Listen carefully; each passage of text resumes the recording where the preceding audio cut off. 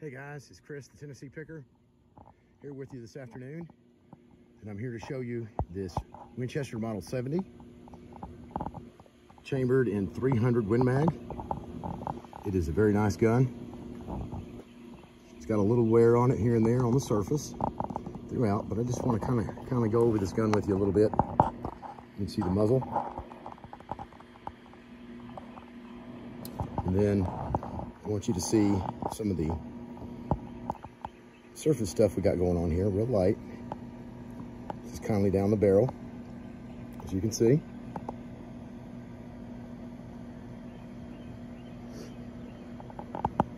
Stock's got a little bit of wear on it. You see here, a little bit of rust in a few spots. And I'll show you what they look like. Here is a famous Simmons whitetail scope. I believe this is a 4x32, I think, that we've got on here. But it does have Weaver bases that I can tell.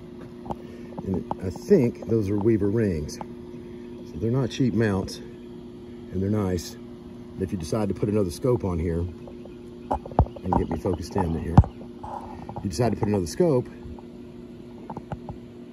you've got your rings and bases already in place.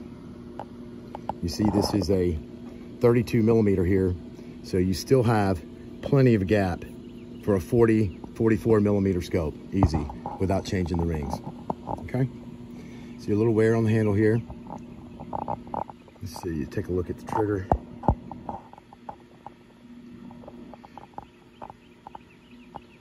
Trigger pull is good on this. I would say it's probably around 5-6 pounds, somewhere in there. I could be wrong, 4 pounds. I don't have a scale yet, but I will be getting one of those very soon. Here are some of the just wear marks on the synthetic stock. You can't hurt this, okay? This is made to go in the woods and get wet and get a little rusty here and there. That's what this rifle's for. A little bit of rust here on the back swivel, as you can see.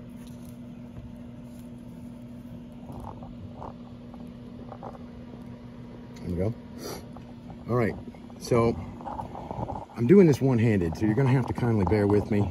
Let me show you the other side of the rifle, and then I want to pull the action back and let you listen to it, let you see what I see, if I can. Okay. There we go. This one's got the bolt inside, so kind of lean her up a little bit, keep her safe. All right, see some wear here on the stock.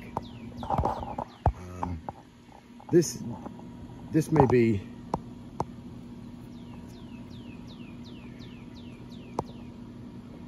cosmetically have some issues, but this is a shooter. It's a shooting rifle. This was made to take in the woods. That's what the previous owner did with it a little bit. A few rough spots here and there from that.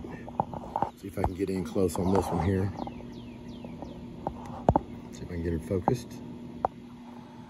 Go the other direction. There we go. Little spot there. Trying to get her focused in for you. Guys, that doesn't hurt anything. If you want a shooter, a gun that's ready to go in the woods and get wet and nasty, muddy maybe, then you got one right here. It's a Winchester. Probably the most impressive thing about this gun to me is the action. It feels just like a Winchester action to me. A little down the barrel so you can see what's going on with the surface stuff. There are no sights. Let's see what we can do one-handed here. Go easy here. There we go. Now this is what I want to get to. I want to try to let you see and hear what's going on when you pull this bolt back. Okay, clicks nicely, draws back nice and kind of not stiff, but with enough friction that you feel that it was made well. You pull that back. Let's try it again.